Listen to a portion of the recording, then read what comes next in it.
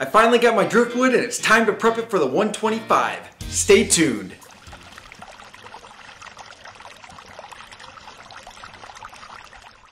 My name is Jake and this is Raccoon Creek Aquatics, where we cover aquarium topics in general and planted tanks in particular. I have a lot of exciting projects going on, and I've also started a weekly live stream, so if you're new to this channel, consider subscribing so you don't miss any of it. This is episode 4 of a step-by-step setup of a 125-gallon planted tank, featuring how to prep driftwood for an aquarium when you can't boil it. As I said before, I finally got the driftwood for the 125-gallon planted tank, and it's spiderwood, which I think is going to look great. I ended up getting 3 large pieces. I normally boil driftwood for about an hour when I'm prepping it for an aquarium, but these 3 pieces are all too large to fit in any pots that we have. I normally boil driftwood for 2 reasons. The main one being to help it waterlog faster so it sinks, and the other to kill potentially harmful parasites.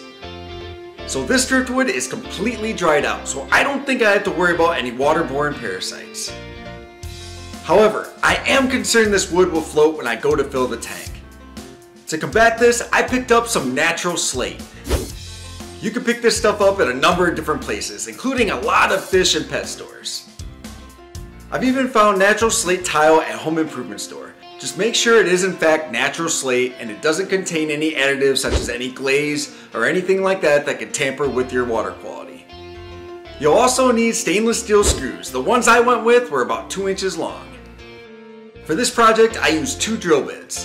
One just bigger than the diameter of the stainless steel screw, the other just smaller. I like to pre-drill the wood just to prevent any chance of splitting when you run the screw into it. Before I attached any slate to the driftwood, I threw it into the tank and played with it a little bit to see how I want it to be oriented inside this tank. Once I knew how I wanted this driftwood to be oriented, I drilled holes into the slate and also pre-drilled the wood accordingly. I then ran the screws through the slate into the driftwood. Take a look at how each part turned out before I threw it into the tank. Don't worry, I didn't leave the slate exposed like that.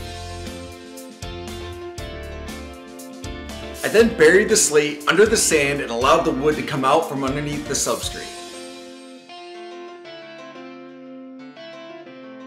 And this is the finished product I have so far. Make sure you leave me a comment down below and let me know what you think. I'm gonna add plants and rocks to give this a natural look. We're getting so close to adding plants and filling this tank. Next up is filtration. I also want to remind you of a weekly live stream I have going, so click that notification bell so you don't miss any of it. I'll see you next time.